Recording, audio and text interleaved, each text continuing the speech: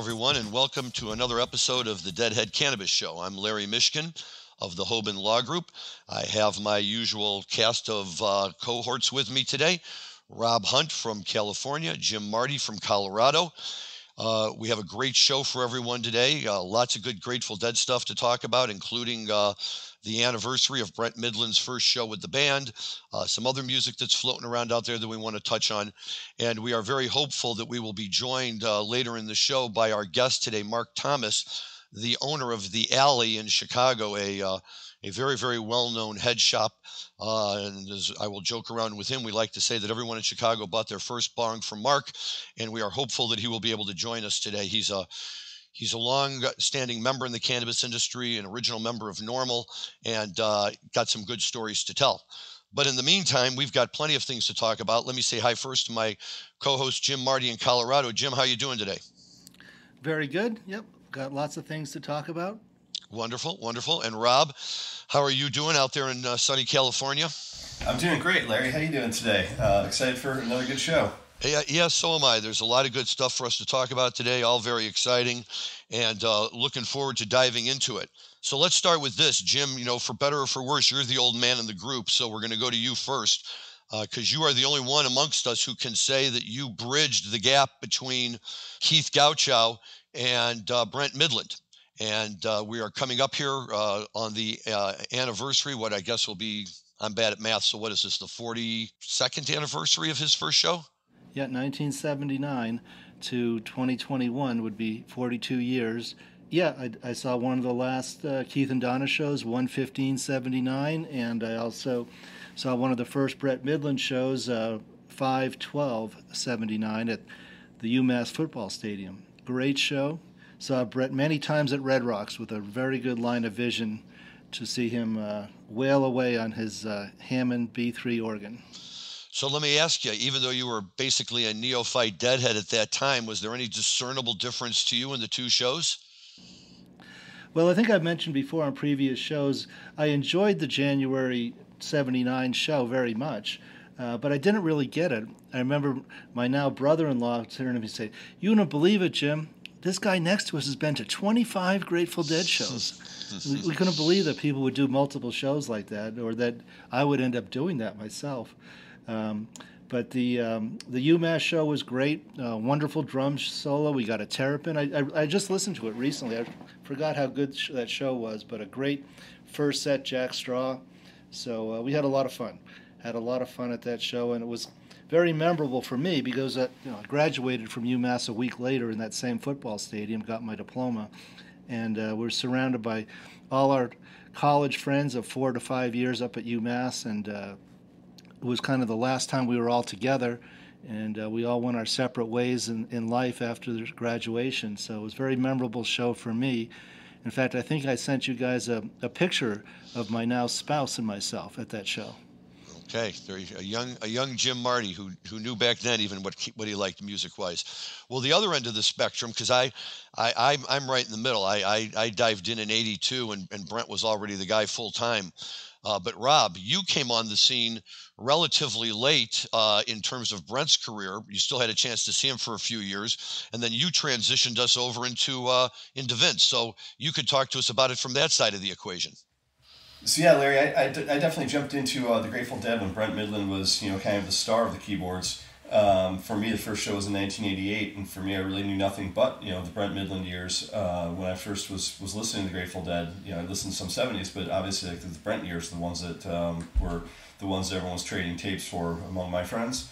So I always knew that organ sound better than anything else. So I was a huge fan of Brent, and it was definitely one of the key reasons I started seeing the Dead is because I thought Brent's keyboard playing was just so amazing. It was the amazing keyboard playing because he really had that talent, and that's what drove my wife to him. She just loved to sit there and listen to him play those little interludes where, he would just drop something into the middle of the song at the right place at the right time. I liked him because although I can't speak like Jim could, I had never seen the band before him, but it really seemed to me that along the way that he really invigorated Jerry in a way that was good for Jerry. Really kind of brought out a lot of energy in Jerry. I'll never forget when they broke out Dear Mr. Fantasy at Red Rocks, and it was basically just the two of them sitting there trying to push it through. And Jerry had a big old smile on his face, and he and Brent were clearly enjoying themselves, and that was great to see. I think they really worked well off of one another. I think Brent pushed Jerry a little bit, to go into some things Jerry might not otherwise have done. And, I thought overall then that Brent just added so much to the band as a great singer as well as a tremendous keyboard player. Dear Mr. Fantasy, Hey Jude reprise, correct? I believe that's correct. Yeah, and initially I think they just did it as independently as Dear Mr. Fantasy, and then they started entering the Hey Jude reprise back in 1988, and they started doing that for about a year and a half, 2 years.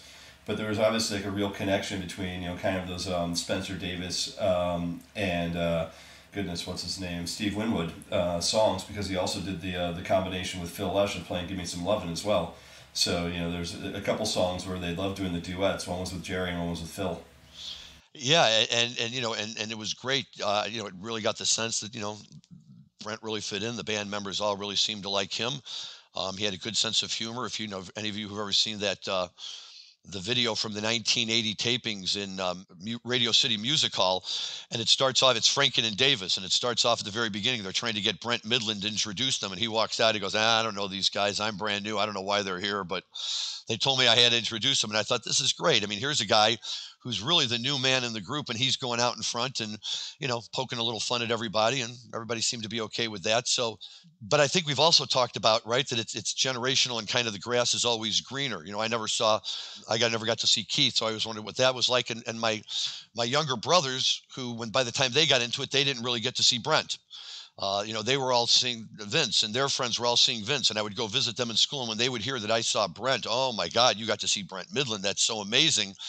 And I'm sitting there thinking, yeah, kind of. I mean, it's absolutely amazing, but I mean, it's not like I saw Pigpen or anything, but to them it was. And, that was always a very, cool thought too. I really enjoyed that. And I think it's cool, Larry, that you brought up the fact that the Dead did put Brent right out in front, right in the beginning. So you think a lot of bands would say, okay, let's take a little bit of time, get to feel how you're playing, but almost right away they let him put out songs like Tons of Steel and a couple other songs initially. And obviously he got his heyday on the Built to Last album, where I think 4 out of the 9 tracks were Brent tracks.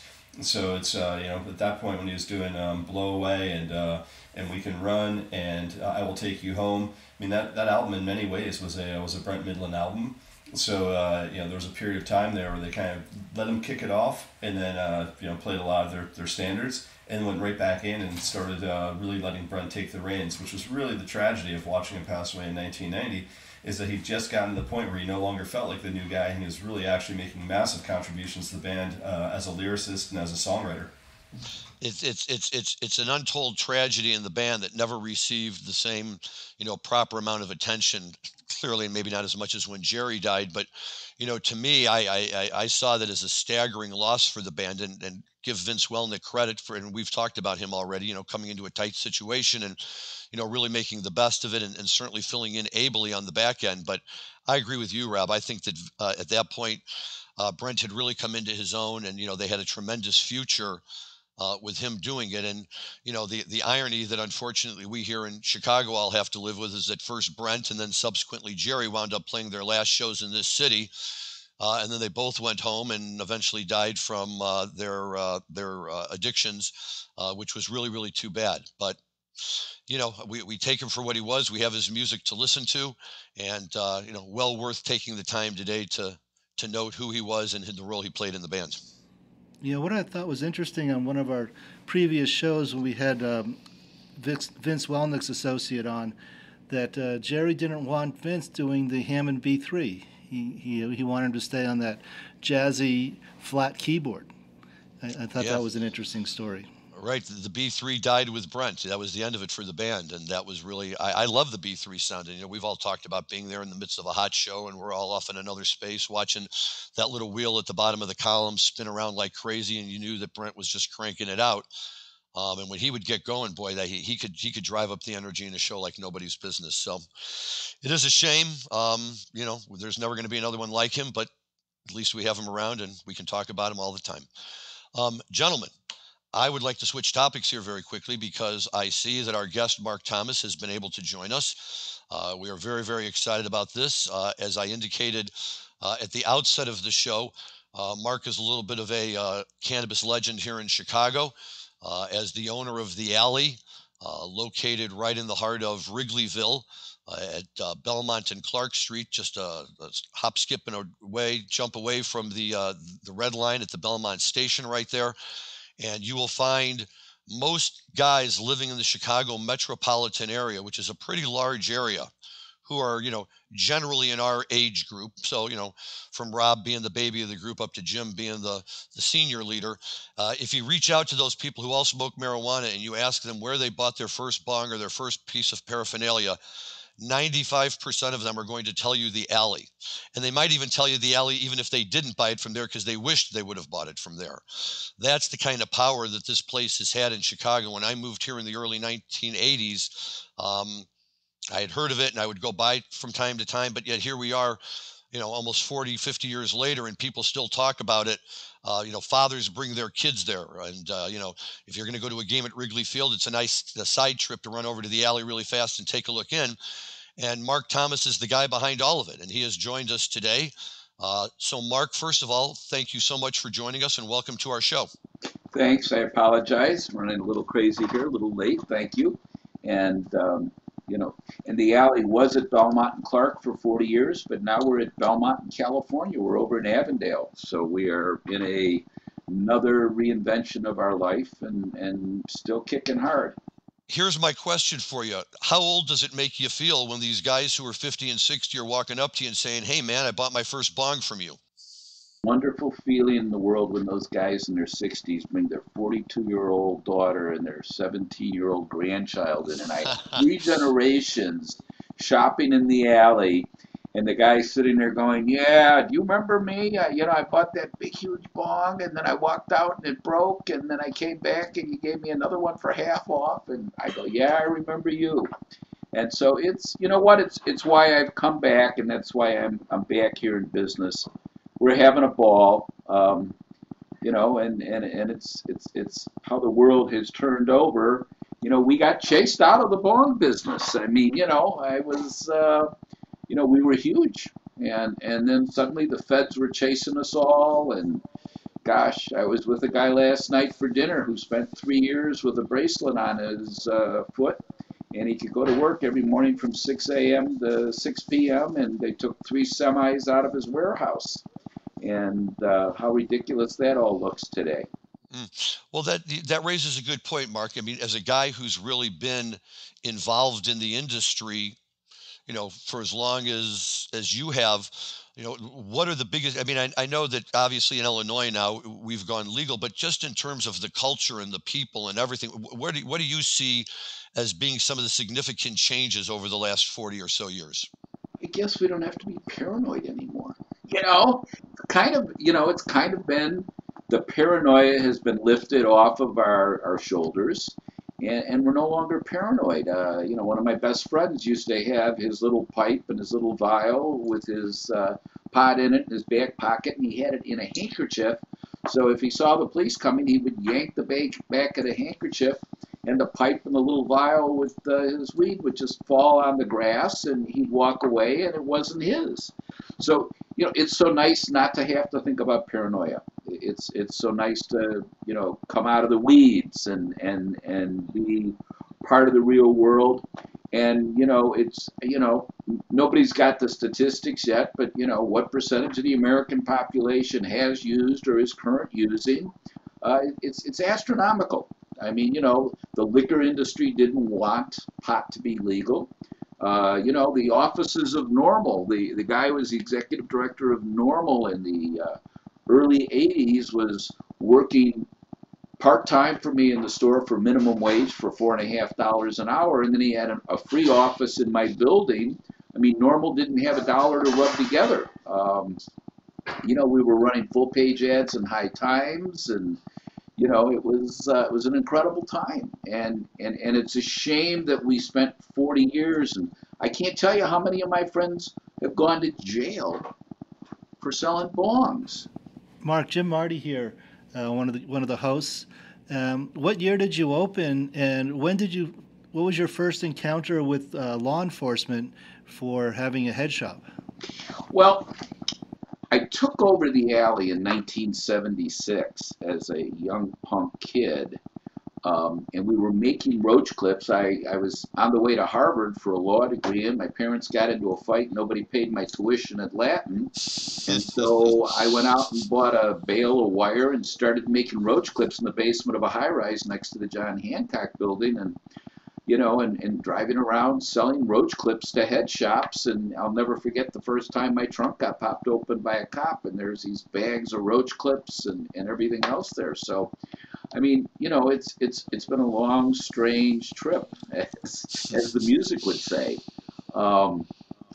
So, it was 76. That was kind of when it all happened, and I didn't open the alley, didn't get to go to Harvard, got thrown out of Latin, and started making roach clips. And the next thing I know, that there was an older guy that owned a store in Woodfield Mall, and he thought he was going to open up alleys all over the world. He was a very famous rich guy in Chicago, and the whole thing was failing for him because they were ripping him off. And so, this undercover boss, so, he ended up owing me 20 grand, and he wasn't paying me. And I went in there to wring his neck. And in about 10 minutes, he propositioned me, why don't you go undercover there, see if you can figure this out, and let's be partners. And so I wasn't even legally able to sign a document, become a partner. I had a partner in my business who, basically stood in front and took the contract for a while. And, and so there was a guy by the name of Captain Alley, who was the captain of the Schaumburg Police Department. And he came walking into the store, and he goes, I hear you're the new guy here, and what are we going to do about cleaning this crap out of this mall? And you know how many complaints we get about this? And it's been quite an experience. I've had my house raided, and they found nothing at the time. And it's just, living without paranoia. Just think about living without paranoia. Well, I'm so interested in the history of all this. What was the legal context that people would go to jail for selling bongs? Well, so, from about 1975 until early, I don't know, when did Reagan get into office? 1980. Okay, that's when the trouble started. So from 75 to 1980, it was a heyday. We were making money so quick. Unfortunately, some of the guys that own the dispensaries, they still can't figure out how to deposit their cash. I mean, we had bags of cash, and it was just an incredible world. And then suddenly Reagan got into office, and the Fed started looking, going, what is this crap? These are illegal drugs, and you're selling illegal drug equipment.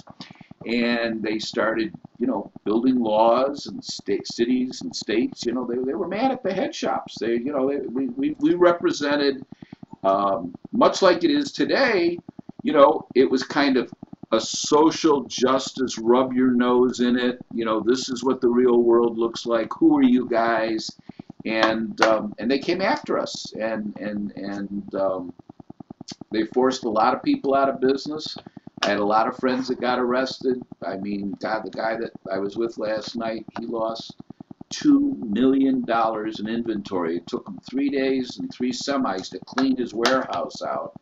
And then, like I said, he wore a bracelet on his ankle for 3 years.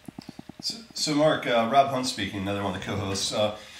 I had a lot of friends that got wrapped up in Operation Pipe Dreams, which obviously I'm sure you're very familiar with. I had Sure, three or four of my buddies that went to jail during that period. My buddy Jason Harris went to jail, who's Jerome Baker Designs. I'm sure you carry his products in your store. And my buddy Shay from Seedless got popped as well, who owns Zong Toy Company.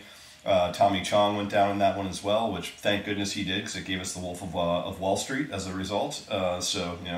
It's a good story coming out of a bad one. But that was, look, I owned a series of hydroponics gardening supply stores, and all the same issues that you went through owning head shops, I went through from that sort of plausible deniability standpoint of, you wouldn't be able to call things, bongs in your shop, you had to call them water pipes, and, I couldn't say that we were selling for cannabis cultivation at the time, we were selling for tomatoes and peppers, and it was all a wink, wink, nudge, nudge, you got to know the vernacular, and you have to speak a certain way because, you don't know who's on the other side of the counter from you, and it could be a Fed just as easily as it could be a customer. So, how did you navigate those issues, and where did you draw the line? Because I know that, like, when Colorado legalized cannabis, largely legalized, I moved my entire disposition away from plausible deniability to affirmative defense of, yeah, I'm selling to weed growers, come get me because my state says I can. When did you make the determination where you said, I'm no longer putting up with this nonsense, and how did you handle it before that? Well, I mean, honestly, we started our own trade association. I was on the board of the National PTA, the Paraphernalia Trade Association. We thought that was really cute at the time. I think that might have drawn, more heat. And so, we hired some really good lawyers. I took my bongs and I went to, I went downstairs. We were manufacturing by this time, tens of thousands of items. And I looked at my guy and I said, I want you to make a bong bowl that holds a cigarette. And so what we started to do is we started to, so this was a law that was built on intent. And so what we had to do is we had to flip the intent. And we had signs up in the store that says, we sell tobacco products. And if you come in here and you ask for drug paraphernalia, we're going to have to ask you to leave the store. And so we had to train our customers, and our customers would come in and you didn't ask for a bong anymore. You asked for a cigarette cooler. And we sold, and we sold herbal smoking substances that didn't get you high. We got a tobacco license. And so I just found the brochure because, it was like we had not only have to retrain my staff, I had to retrain the consumer who was walking in that store. And then, come 1982, now the feds came after us with a federal law. And I decided I just wasn't going to fight the federal government, that I just, couldn't see going to jail. We had slipped into this punk world lifestyle, so the shop was kind of half pipes and half punk. And so I sold off all my manufacturing equipment, my trademarks, my patents, and we converted the alley into this lifestyle store. And by the way, later on we got into the cigar business. I went to Nicaragua. I made my own cigars. We built brands. We built a sex store. We built a jewelry store. I mean, and so it just forced us to be creative and change what we were doing. And I mean, it's amazing to walk into a head shop. In the old days, I walked into a store in Tucson last week. I'm at the Gem and Mineral Show buying jewelry for, the store and buying stones and everything else. A head shop today looks nothing like what we looked like 40 years ago. There is no acrylic bongs. There's like 10 or 15 little wooden pipes. There's 3 or 4 dugouts. And then the whole wall is full of $200 and $300 pieces of art blown out of glass. And back in the day, I used to hate selling glass bongs because the kids who worked for me might have been a little stoned and they kept breaking the glass bongs. And, I look at these 200 and 500 and 1200 and gosh, there was a place in LA that I was in a few years ago. And I mean, every pipe in the place was $1,000 to $5,000. They were works of incredible art. And it was just amazing to see the work that these guys did. Mark, let me ask you this.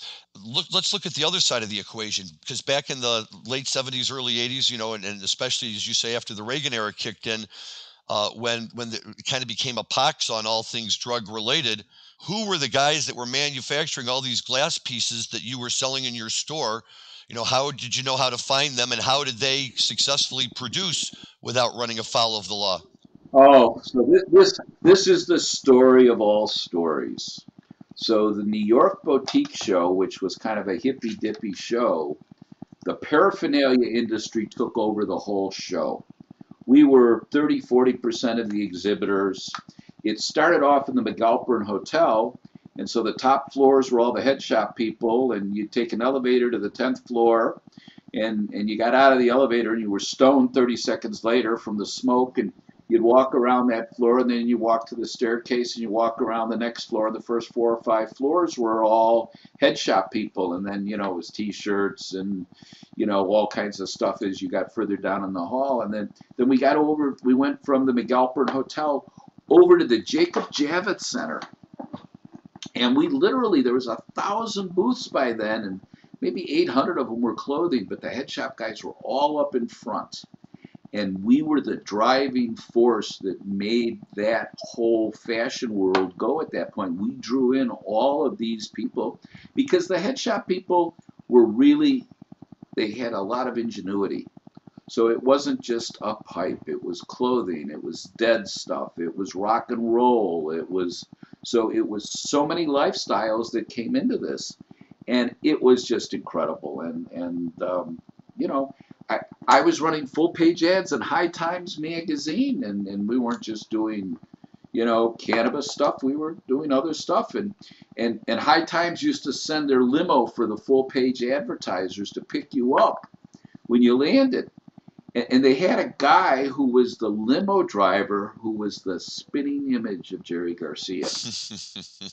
Maybe it was and you get into this, you know, this crazy limo, and you'd flip over where the liquor was, and there was like compartments full of all of the pot and the hash and everything else that were the centerfolds of High Time magazine. Oh my God. And I mean, it was crazy, and it was so wide open until the, you know, the Reagan era, and then they came after us, and I mean, gosh, I mean, as late as 10 or 12 years ago, there was a guy out in Northwest Indiana, and he got so big and so slick, and he thought he was smart, and so all of his money got picked up COD by UPS. And then instead of the money going to his account, he had it deposited offshore in one of his Bahamas accounts. And when the feds came in, I mean, he was living in a mansion with a pond in the front. They brought scuba divers, and they were diving to the bottom of the pond. They thought there was a vault in the bottom of the pond. And I mean, you know, it was just absolute insanity. And honestly, I moved on. I couldn't, you know, we thought, you know, R.J. Reynolds and all the cigarette people had trademarks in the late 70s. Lid, you know, nickel bag. They were ready for legalization. The liquor industry was our enemy.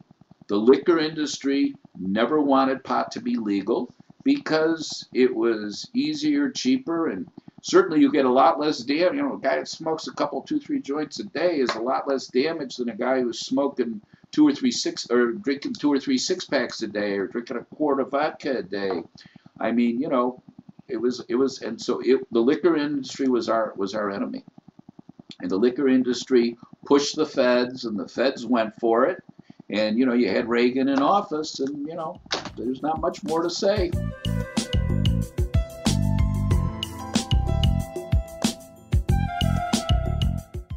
So what was that like in Chicago? Because I always think of Chicago as being such an alcohol-driven town. You know, from the days of Prohibition all the way through, you know, the relaxed rules about how late bars could stay open, and you know, just the fact that whole town is kind of driven by alcohol consumption.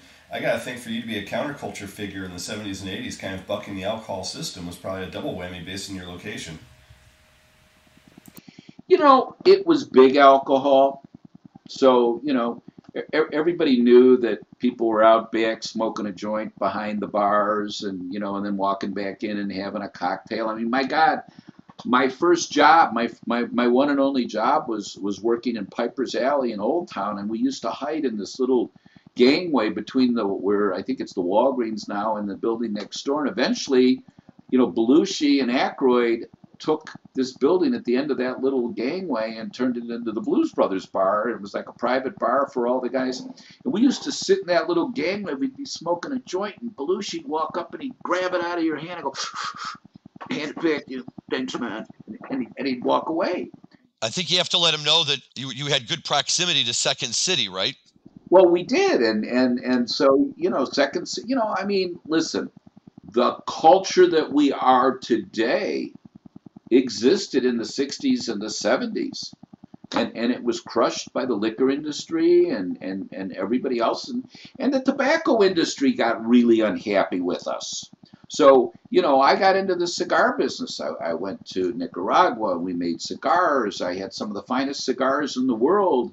And, if you happen to carry an unusual shaped wooden pipe in your fine cigar store, there were fine cigar manufacturers that would walk in and they'd look, and if they saw a left-handed pipe, as we called it, they'd pull your line.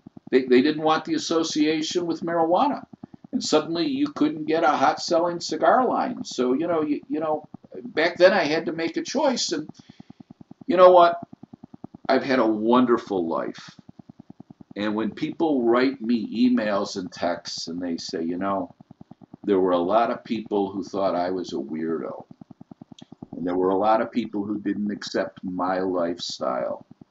And I want you to know that when we went into your stores, we felt safe. We felt accepted. And every time I get something like that, it practically brings tears to my eyes. Because that's what we were all about. And you see what's going on with social justice in our world today. And, tomorrow we're co-sponsoring a transgender fashion show in Water Tower. And we were hiring transgender people 40 years ago before people even understood. In fact, I had to have a guy hauled out in handcuffs because he walked in and he saw our first transgender employee and he goes, "What are you doing with that freak working in the store?" And, I had to put a bullet in your head. "What is the matter with you?" And, he had his cowboy boots on and he was up from I don't know where. And I had an off-duty cop with me and he looks, he goes, "What did you say to Mr. Thomas?" And he says, "I said, I ought to put a bullet in his head for hiring that freak." And he got taken out of there in handcuffs that day. So the alley was a safe place. The alley was a place of acceptance. And society could have learned from the alley from 30, 40 years ago, and we'd be a different place today. But we accepted everybody. We accepted everybody. Everybody was welcome as long as you were kind. You mentioned Belushi and the Blues Brothers. What other musical connections did the alley have? Not a big connection. You know what I mean? It was, back then I didn't even own the alley yet. I was just a kid on the street hustling roach clips up and down. Wells Street was the Greenwich Village of Chicago. And then when I took over the alley in Woodfield, because the guy owed me 20 grand, and eventually I took the store over, it was what you now call a debt for equity swap. Back then it was like, I'm going to take your business over, or you got to give me 20 grand in cash. And he couldn't figure out how to run it. And he said, "Go, do whatever you got to do." And we ended up splitting and being, God, I was a 20-year-old kid, and he and I split $500,000 the first year I ran that store in that partnership with him. Now, Mark, though, you did have some promotional tie-ins with rock musicians from time to time, didn't you? People who would want to come into the alley and get a little publicity. Everybody. I mean, whether it was Rob Zombie or Plant and Page or, when the Dead were there, the whole road crew was in the store. Bono was in the store. We have a building today with 110 music and art studios. 40 years ago, Al Jorgensen from Ministry was in our building on Lake Street. When he came through here a year ago and he was doing his book signing tour, he called me up and he said, "Can you help promote my book signing tour?" The guy used to be my tenant 40 years ago. So yes, the rock industry, and then we did licensing and we did stuff for the Rolling Stones and the Beatles, and we made belt buckles and we made incense burners and we made wall plaques and the Misfits. Jerry Only from the Misfits used to do in stores. We would have people lined up from the front door of the alley all the way down the block through Dunkin' Donuts onto Belmont. Hundreds of people waiting in line to meet the guy and get an autograph. It's amazing. I mean, these are great stories, great memories, and the best part about it is you're a survivor, and here you are on the other end of it. and you can tell all those stories. And there's a lot of people today, who've grown up in this much more permissive society, and especially where we're at now, who just can't really get their heads around, the types of situations you used to face back then, just trying to participate in this industry. Yeah, there was a record store called Flipside, and they were the test case, and it practically bankrupted me. The guy that owned Adam's Apple and Job Papers, and I and a couple other people, and I threw so much money into the kitty. We took that case all the way to the Supreme Court and got our asses kicked. And it was a bad lawyer, and he didn't understand intent. So it was quite. Listen, it's been for a kid that could have gone to Harvard. I was at Latin school. Nobody paid the tuition. I started making roach clips. I've traveled 4 million miles all over the world. I've had a life of just incredible experiences. Now, have you had any of the current license holders in Illinois or other places, seek you out for licensing opportunities, or to get to kind of, jump onto the alley name and the recognition factor with it? Well, you know what? Actually, we've just been doing trademark work trying to protect tobacco stuff for the Alley's names and for some of our sub brands in preparation for that. And, listen, at a certain point, cannabis is going to become like bread, butter, and milk. And there's going to be more product than there is demand. And so at that point, and probably earlier on for some of the small boutique growers that are coming in, they need a brand. They need somebody they can believe in. And so I think that the Alley is somebody people can believe in, and they can be comfortable, and they remember these good times. And so we're working really hard towards licensing and getting prepared for that. Absolutely. What are you selling right now the most of? Are you selling like a lot of Grav, a lot of Roar? Like which products are hitting for you? No, number one item in the store is leather motorcycle jackets, leather vests. Number two item in the store are the craziest, funkiest platform shoes you've ever seen in your life. And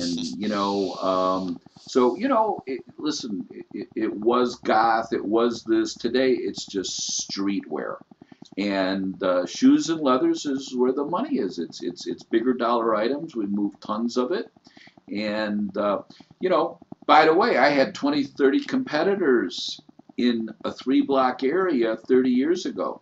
Today, I'm the last guy in 400 or 500 miles where you can walk in and buy this crazy pair of boots and, buy, the selection of leather, just came from Tucson. I bought 15,000. I bought back just bags of silver jewelry. Where can you walk in and buy the stuff we sell anymore? I'm the last man standing. So you're the king of counterculture in the city of Chicago. And we are the king of acceptance, and we all need to learn from the experiences of the Alley that we need to accept each other, and we need to be safe, and you know what, and it's listen, I learned in therapy 30 years ago, good and bad were not good terms, because there was a winner and a loser. Different was a term. I'm not good. I'm not bad. I'm different. And different's a big deal. Mark, you said that you had one of the founders of Normal working for you. Was that Keith Strupp? Because I know he was at Chicago-Urbana or Illinois-Urbana for school. Was he that the person that was working in your shop for a while? Or who did you have from, that was the executive director of Normal? I can't remember the kid. He was in law school here. He was in John Marshall. And I ended up buying his roll-top desk from him. He needed money to eat, and I bought his roll-top desk. Don't remember him. I got a picture of him in a photo album somewhere, and it was crazy. They couldn't even afford an office in Chicago. They weren't paying him. He was a volunteer executive director for Normal in Chicago. And I don't, I guess you guys would know better than I don't know, Larry, is Normal a well-funded, active organization today? Sure. Oh, yeah. Yeah, they've got offices all over the place. We still have active offices in Chicago, Illinois, but they're still a very strong force nationally. They have an annual legal conference in Aspen, Colorado, that I had gone to for a number of years until the last couple with the pandemic and everything. But yeah, they're still out there, and they're still trying to fight the fight. Yeah, I mean, and we believed, and we weren't wrong, we were right, but it got to the point where, gosh, there was a guy by the name of Marty Millman. He owned a company in Philadelphia, MSA. His older parents had lent him money to open up, and they were shareholders with him. And when the feds came in, they looked at him and they said, "You can plead guilty to this, or we're going to put your 75-year-old parents in jail for the balance of their life." Okay? And so they brutalized this guy. I mean, what are you going to do? Send your parents to jail? So he signed a consent decree. They took all of his merchandise. He changed his business. They put him in jail for, I don't know, 2.5, 3 years, but they let him out every day, again at 6 a.m., and he drove to work, and he had to be back at 6 p.m. And, he didn't have any options. He had to save his parents' life. They weren't going to make it in jail. And so he went to jail every day and slept, and he came back and ran the business. And, a lot of us got out of the pipe business. The guy I was with last night, he became one of the top 5 guys in America when it came to, 50 Shades of Grey merchandise, and just like we were trying to enlighten people with marijuana, then we started to enlighten people with sexuality, and it was okay. Sex was never a 4-letter word. Neither was pot. But they certainly treated pot and sex like they were 4-letter words back in the Reagan era. Yeah. Mark, your stories are fascinating, and we could certainly talk with you all day. We are, however, I think getting close to the end of our time. So what I'd like to do before we have to log off is how can our listeners get in touch with you? How can they find out about what's going on with the alley? And find out about these things that you're talking about. Do you have a current website, or what's the best way for people to learn about the alley? So the website is thealleychicago.com. On Facebook and Instagram, it's The Alley Chicago. And, if you want to interact with me, you send an email to daboss, DABOSS, at thealley.com. That comes directly to me. And, honestly, I answer the phone for the website. I do customer service. I'm in the store. I love what I do. I love my customers. And I love the culture that we've created. And I love the culture that all of you are creating. Well, wonderful. Well, thank you so much for joining us today, Mark. It's been a real treat to have you and to get to hear some of your stories. And, we always like to hear a little bit about the old guard so we can appreciate everything that we have today. So thank you so much. If you could just hang on for one more second while we wrap up the show, and we'd certainly love to come back and chat with you for a few minutes afterwards. So thank you. Rob and Jim, we may have some quick time here just to touch on anything else, dead or marijuana or otherwise, that you guys have any interest in talking about today. Anything out there? Well, I want to say thank you to Mark Thomas, and I don't know what else I could add to that. That was absolutely fascinating. Oh, good. Glad. Yeah, I like those stories. I will just say that since we have been following Europe 72, things pick back up again tonight with actually one of my favorite shows from the entire tour. It was a one-set show that they did at the Beat Club in Bremen, West Germany, which I guess is kind of West Germany's version of rock and roll television. And they went to the TV studio and they played this set, so it was maybe almost like an off night for them. But it's fantastic. It's got a 20-minute playing in the band, sandwiched around to Mr. Charlie Sugaree and One More Saturday Night. That just is, you have to hear it to believe it. So even on a night when they weren't out in front of a live audience, they were just rocking and rolling on that tour. The exciting part is, this is only about the 7th show of the whole tour, so we still have lots of good stuff to go. Very excited about that. We still have to one of these days talk about the 50th anniversary of Skull and Roses, but we'll leave that for a day when we have enough time to do it. What about you, Rob? Anything else? I mean, we're overlooking the obvious one, Larry, which is that we have not talked about Happy 420 a single time on this episode. How do we go through a Deadhead Cannabis show that we're taping the day after 420 and not say Happy 420 to all of our listeners out there? Obviously, I think at this point, 420 is kind of just a common holiday, but from a counterculture perspective and going back to kind of all the things that Mark did, this is, I think, probably the 27th 420 that I've celebrated, all the way back from the mid-90s, back, when no one actually knew what 420 was. And then if you actually go all the way back in history, back to the mid-70s when the Waldos were first coining the phrase in San Rafael, what an amazing thing that, four guys that all went to high school together have created something that worldwide now is known as a holiday for pot smokers around the world. So to all of you guys out there, I hope everyone had a really, really happy 420. And, as Jim would point out in just a second, we saw record sales again for another year on the 420 holiday. And I think we'll continue to see this to be the biggest day of cannabis smoking worldwide for years to come. So thank you to the Waldos for creating something as amazing as 420 is. Yes, I guess yesterday's one-day sales were 173 million, or maybe that was for the week leading up to it, but that was Colorado, California, Nevada, and Washington, I believe. Maybe Oregon, too. It really is unbelievable, and I'm going to just fess up and admit to being an old guy. So I go to the dispensary, the day before, or 2 days before, when they've already got the 420 sales going on.